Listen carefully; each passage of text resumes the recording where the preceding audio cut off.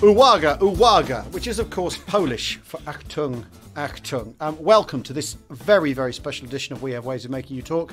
And we've chosen Polish with our guest in mind. Joining us is the author Philippe Sands, who has written two of the most remarkable books in recent times.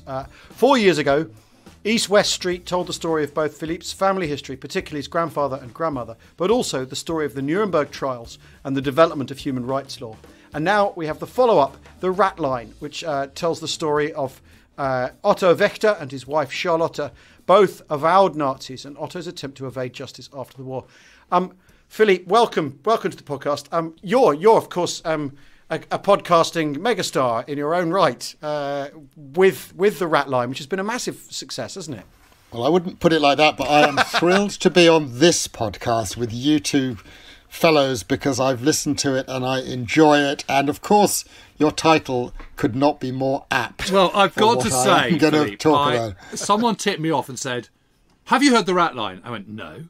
And I listened to it, and my God, I literally just sat through the whole lot. I was utterly gripped, and I think I then wrote you a rather pathetic fan email saying how much I loved it, but I thought it was just completely fantastic. I got a lovely email from you, but of course the real test in my household, as in many households, is the wife.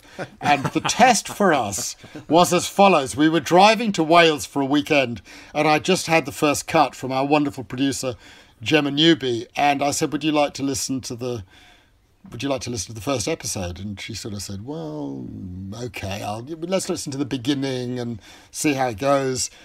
And after episode 4, she said, no, I've got to carry on listening. And she is a very tough cookie.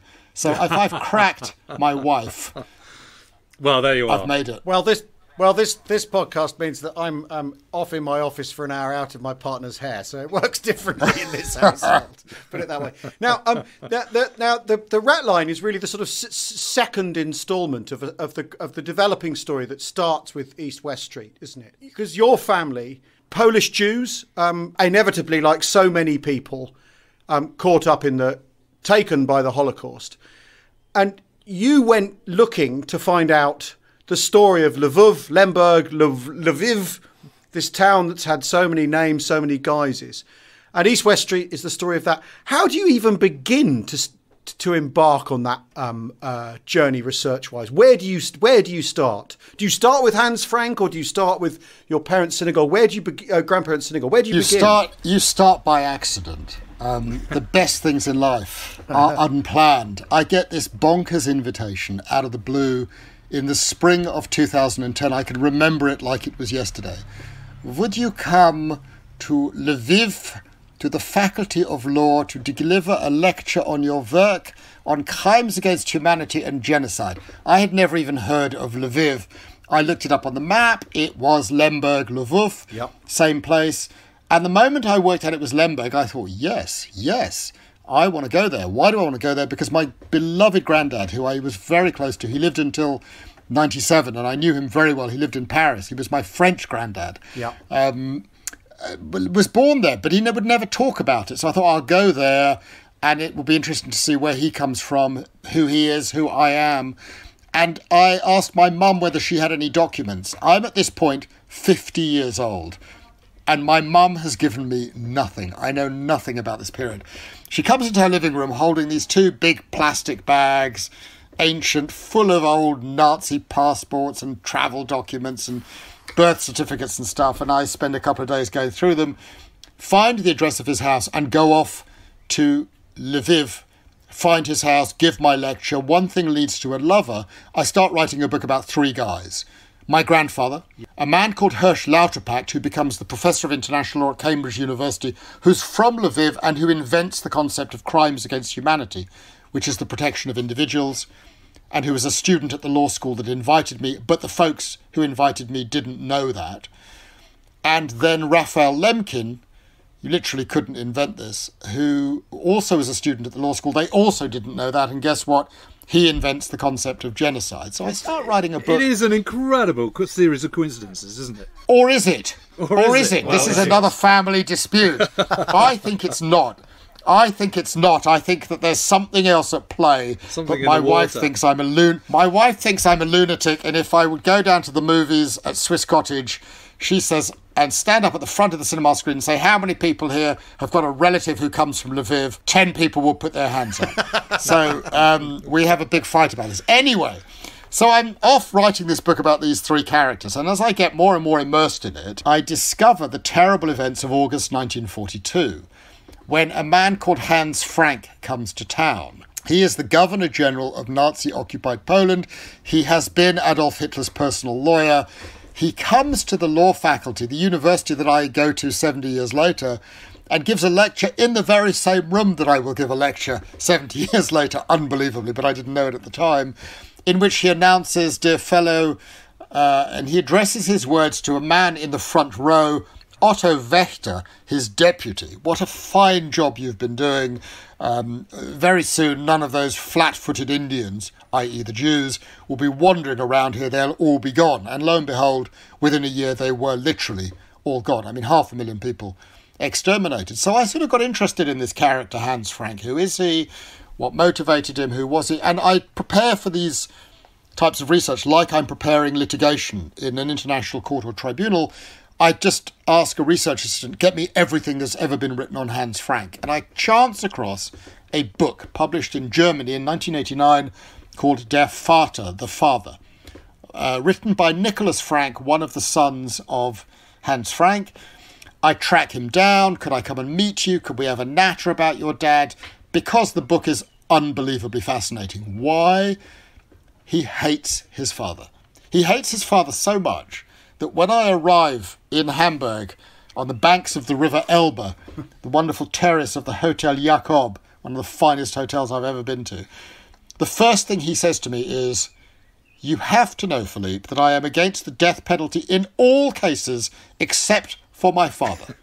So I'm a well-trained British person. I'm not used to people saying that about their dads. And then he says, look at this. And he puts his hand in his pocket and he whisks out a photograph. And it's a photograph of his father's dead body, freshly hanged in Nuremberg. So meet my friend Niklas, who is then the person who says later in that first conversation, you're interested in Lemberg. Why not visit my friend Horst, the son of Otto Wächter? I say to him, well, why would he want to meet me? He says, he may not, but he's a nice person. You'll see, you will like him. And so begins a lengthy story. I must say that I know you're a very, very good friend with Niklas Frank. I've had the pleasure of meeting him several times and becoming a kind of sort of friend with him as well. And he is the most extraordinary person and enormously entertaining. He's a kind of sort of wonderful bon vivant, and to stand there in Wawel Castle in the apartments where he stayed as a young Nazi child with his father Hans Frank and his revolting mother, and talking through all the rooms, and I remember here, and this was the bathroom, and this is the only time my father showed me any tenderness and all that. I mean, it is jaw-dropping stuff, isn't it? I mean, it kind of makes you question everything you kind of sort of, I don't know, just that sort of, it's that whole Nazi legacy, isn't it? It's just that burden that seems to weigh down on so many Germans to this day, but particularly, obviously, children of Nazis. I wonder whether for you it's the same experience as me in a sense. I mean, the human level stories are completely fascinating, and these were people who sat at the top table, so they were major figures.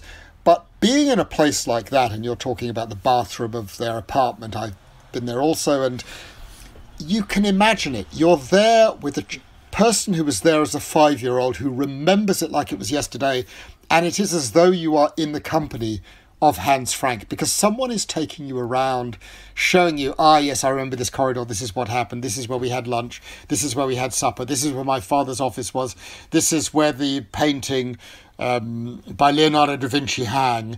I mean, you feel you've got a privileged insight in the company of someone who is himself, it has to be said about Niklas, a first-class journalist. He was the foreign editor of Stern. I mean, he tells some incredible stories. I don't know if you heard the one about 1989, 1990. He's the foreign editor of Stern. He is sent by his magazine to Poland to interview the new president, Lech Wałęsa. He goes, I think it's to the Belvedere Schloss, where Wałęsa has his office. And he enters the president's office, and the president is sitting at a round table. And Niklas says to me, I knew that table. I said, what do you mean? He said, my father chased me around that table 70 years earlier. And I say to him, did you tell Wałęsa that? He said, are you insane? Can you imagine how that would have gone down? To tell the president of Poland who my father was would have been an act of suicide. Well, I remember doing the tour of Overcastle, and then we went to look at the lady with the ermine, you know, the unbelievably exquisite painting. And I was very lucky because, you know, we had the place. There you are. We had the place to ourselves. Yes, exactly. So there I was. You're showing up. I should just say that Philippe is showing up a picture of the room with the picture. Anyway, so there was. Well, I'm showing up. What I'm showing up is a picture of the first moment since 1944, and this photograph was taken in 2014. So right. It was exactly 70 years of Niklas seeing the painting that he grew up with for the first time in 70 years. Right. One of the most famous paintings on planet Earth, The Lady with an Ermine. My God. Well, I remember standing there and saying, God, it's just exquisite, isn't it? To be there, it was just Niklas and myself in the room. And obviously he'd then seen it in 2014 or whenever it was. So he was sort of got used to the whole thing of seeing it again. But I was standing there and I was sort of waxing lyrical about this painting and its exquisiteness and its beauty and all the rest of it. And there was this pause and he said, yes, I rather hate it. And that was that, you know, because of all the associations. But then we went out to there's a sort of, I remember there was a sort of corridor and a sort of balcony and you look down into that amazing square.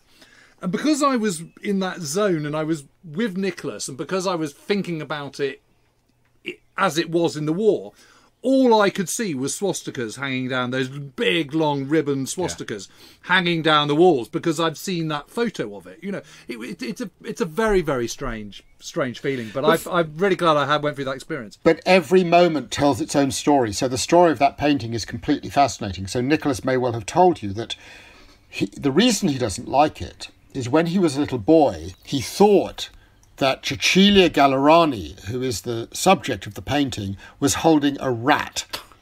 And he didn't realise it was an ermine, and he couldn't understand. But there is something else at play here.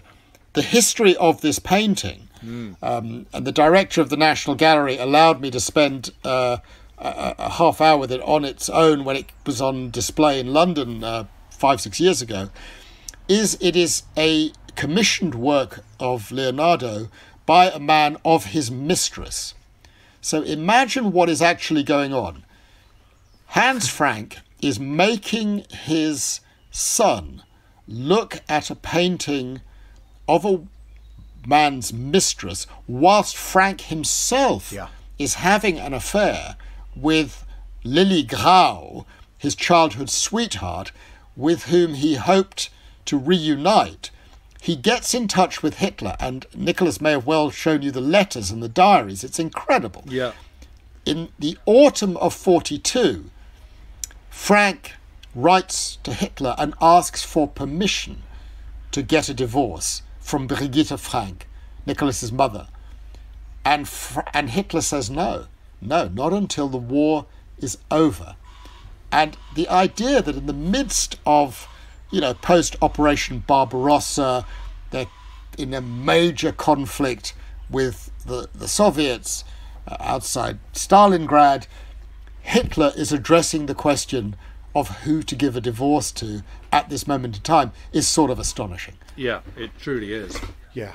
Now, Nicholas's feelings about his father. What was his actual relationship as a boy with his father like? Obviously, of who he was, of who Hans Frank was, and his crimes. But did Nicholas arrive at a relationship with his father because his father was the starting point that his father was this inattentive, unfaithful man, or is it taking into account what he found out about him in later life? How did it develop? I mean, it's a very interesting question. What is the benefit of hindsight? What is contemporaneous? Niklas tells one story of the last time he saw his father, which is quite telling. And it was interesting. It was in his prison cell at Nuremberg, shortly before October the 16th, 1946, when Hans Frank was going to be hanged. And he describes going past the prison cell of Goering and of all the others. And having been there, of course, is remarkable. And he's with his mother, Brigitte, and they meet with his father. It's the last conversation with the father. And the father says to him, "Don't worry, son, I'll be home at Christmas. We're going to have a most wonderful Christmas." And the way Niklas tells it now is, "I knew my father was lying to me. At this extraordinary moment, I was thinking to myself, why can't you at least now be honest with me, be straight with me, stop the lies, be a real father?" Now, who knows whether that is invented later on in life or whether it really happened. But as he tells it, certainly it has the ring of authenticity. Yeah. And I think there was a problem in his relationship with his father, which may, of course, explain why he proceeded to go on and do the things that he did. But interestingly, right now, I mean, you may have seen, James and Al, I don't know, the film that David Evans and I made for BBC Storyville, My Nazi Legacy. Of course. Making that film, Niklas suddenly, out of nowhere, actually he gave them to David Evans, the director. I hadn't seen them.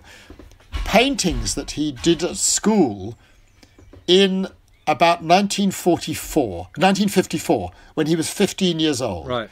They are horrific paintings of corpses, mountains of corpses, people being killed in the most terrible circumstances. And I asked him, "You were 15 years old, why were you painting that?" And he said, "Well, of course, everyone else at school was painting flowers and mountains and beautiful things, and I was painting corpses." "Why were you doing that, Niklas?" "Because what was beginning to emerge in our newspapers was photographs of what we had done in Poland. And of course, I was the prince of Poland, and I felt implicated by what had happened."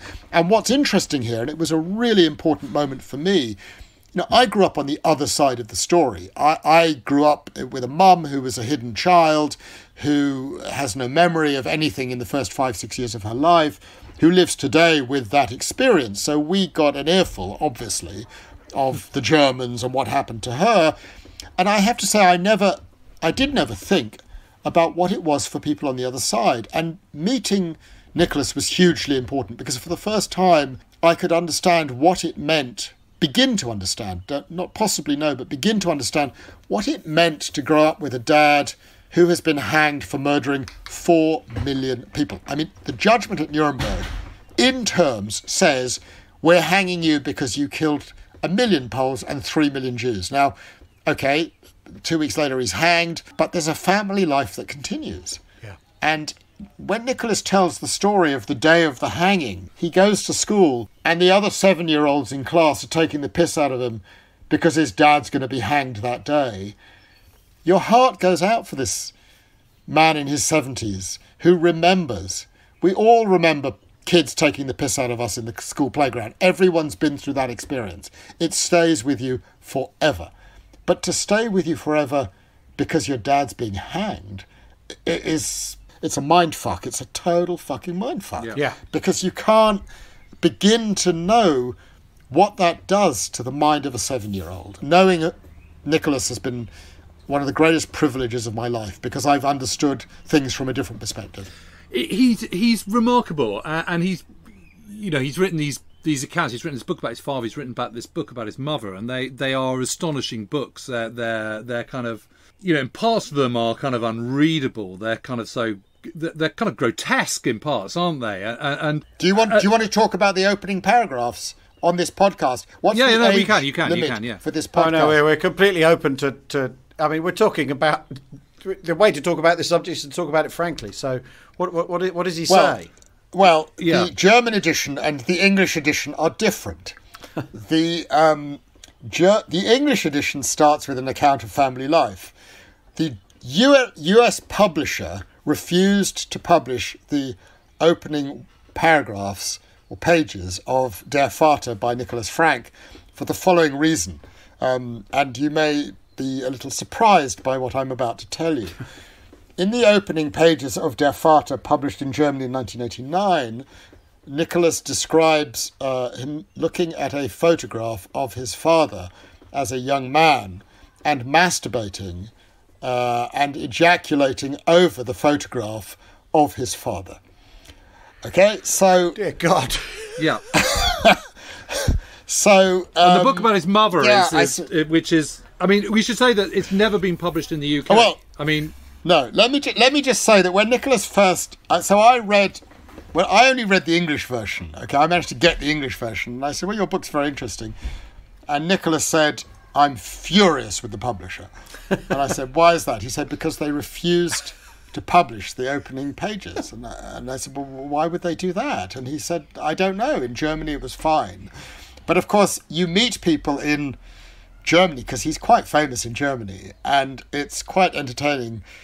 You'll be having a conversation over dinner, and his name will come up, and we'll say, oh, yes, he's very famous in Germany. He masturbated over his father's photograph. That's right, of course.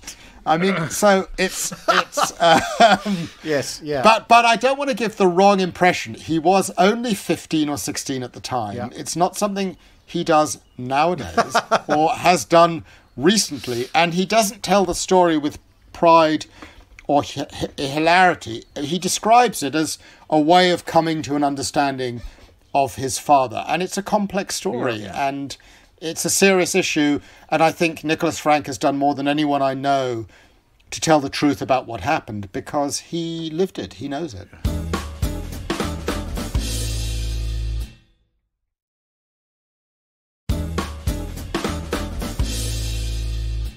He is just an amazing guy, and I remember the first day I spent with him, sort of halfway through the day, he'd already smoked about 20 cigarettes. He'd given up for a while, hadn't he? He'd promised his wife when he got married he would give up until he was 65, and if he was still alive at 65, he'd start smoking again. I think I've got that right. Yeah. And so at 65, exactly right. So at 65 he started smoking. And how? I mean, he just smokes all the time. Anyway, having gone round Wawel Castle, he then started getting heart palpitations and feeling faint, and anyway, so we took him to this cafe and sort of sat him down and stuff. He said, "Oh, well, obviously what I need for this is." We said, "Well, should we get you some aspirin, or should we get you a glass of water?" He said, "No, I don't want a glass of water." Out there came the schnapps, another kind of 6 chain smoked Marlboro Reds. I mean, it's just, I was worried he was going to keel over a heart attack on me, but he's. And then that night, we kind of, went out on the lash again. I mean, it was just great. Well, I mean, there are many aspects of his life that are extraordinary. He invites me each year to the annual goose killing, yes, which I so far have not been able to go to. But I'm thinking this November, if travel is open again, there is a day of the year where apparently everyone in Germany kills a certain number of geese. I don't know what it's about, but he invites me each year, and he's very disappointed with me for not coming. But there you are. He is a special person. Is he unusual for what you might call, because you called him the Prince of Poland earlier on? Is he unusual for the first generation descendants, children of the Nazi brass, to be this unequivocal in his condemnation, to be this sort of front foot about how he despises his parents and what they did, and because every now and again you do see, like, I think there's a one of the Goering children who pops up occasionally on these sort of my father the Nazi programs that you see. And some of them kind of go, oh, well, different times and nothing to do with me. Is Niklas Frank peculiar in the way he approaches this, or is of a set of people who feel like this? No, I'd say he's unique. And I think when his book came out in 1989, to go into a more serious moment, it caused a scandal, because he was the first child of a senior Nazi, as I understand it, to break ranks. To say, my father did monstrous things, my father did international crimes, my father deserved to be hanged for what he did. And that lanced a boil. That allowed people to talk about it in a different way. One of the curious things I learned in getting to know him is that many of the children of the upper echelons of the Nazis are still in contact with each other. Not in a formalised sense, but they know each other, they're in touch, they send little messages. Hence, my introduction to Horst Wächter, which we'll come to in due course. So there is a point of connection, and I think the ferocity of his views, particularly in relation to his father, is unique. I'd say the relationship with his mother, Brigitte, is different and more complex. I think I'm fair in saying he has a deep gratitude for his mother in this sense, that after the war ended, after the 8th of May 1945, as I recall, he says to me, she never again looked back on the good old days. She realised it was over. They now lived in impecunious circumstances. She had children to bring up. She never once complained. And she died young in her 60s.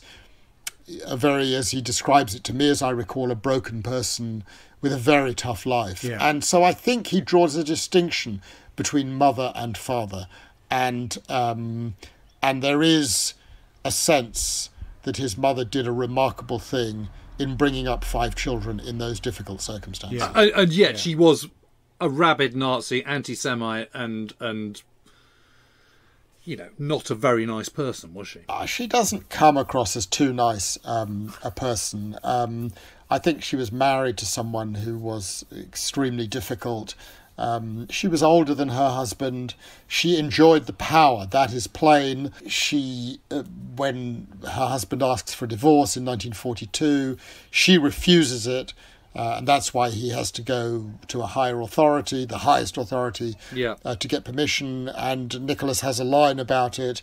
I'd rather be, married to a hanged senior Nazi than the divorcee of such a person. She was absolutely wedded to it and bought into the project and loved the contacts, the dinner parties. There's a great book, actually, one of the books of that period that I admire the most, by a complex journalist in Italian called Curzio Malaparte. Caput. A book he published, exactly, Caput, you've read it. And Malaparte was a journalist for Corriere della Sera who was posted to Krakow in early 42 and stayed at the Wawel Castle with the Franks and got to know the Wächters also, actually. And in his novel, he calls it a novel, but I've compared the novel with his press reporting in Corriere, which was published in the spring of 42. There's obviously significant points of overlap. And he describes the dinner parties and the piano playing by Frank and Frank's beautiful white hands and the wife's complaints about Frank. And you are drawn into that world. I mean, it's like you being in the bathroom, James. Yes. You're there, you're in that building, you're at the dinner party, you're drinking the fabulous wines, you're sensing the opulence, you're understanding that these people are masters of the universe, and boom, from one day to the next, it's gone, it's collapsed. And Mrs. Frank didn't complain, she brought up her 5 kids. And I think Nick has a respect for what his mother did in that time. And of course she sold the portrait of a young man by Raphael as well to kind of make her way. So we believe. Still being hunted. Still being hunted. And somewhere in that cellar in Zurich. One of the things I wanted to ask you about, Philippe, is that all of these people we're talking about, or the principals we're talking about, Frank and Wächter, lawyers. They were men of the law, and there you are. What on earth is going on with Nazism and the law? Because I know Frank ended up going back to Berlin and lecturing about the state of law and the Nazi state's relationship with law and how that should work out, and fell out quite badly with Hitler over that, I believe, later in the war. Yes, he did. What is the relation? Because after all, what they create in Poland is essentially a vacuum, a lawless vacuum, so they can kind of do whatever they like, which what accelerates the Holocaust. What is the relationship between these people and the law, as I might understand it, possibly anachronistically and from a culture with a different jurisprudence tradition? What's going on there? It's a really big question, and obviously it's one I spend a lot of time thinking about because I am a lawyer, because I give legal advice to governments, and I ask myself the question, right, government asked me to sign on the dotted line, what do I do? What are my responsibilities? Both Frank and Wächter were highly educated, highly cultured men. Frank was a personal friend of the composer Richard Strauss, who composed a song in his honour. They did well at law school. So how do you, in those circumstances, cross a line? And essentially, I think what we learn is that lawyers are human beings too, that they also want to go up the greasy pole, and they are willing to do the necessary if it enables them to get up that greasy pole. And both these men were willing to do it. Power and ambition is the big thing powering this. Well, power and ambition. In the case of Hans Frank, in particular, there is a story that Niklas shares, which is semi-documented, that he had in his 20s had what would then have been called a homosexual experience, and his wife knew about it, and his wife dangled it over him with a threat that if he didn't carry on up the greasy pole, she of course had this deadly information on him.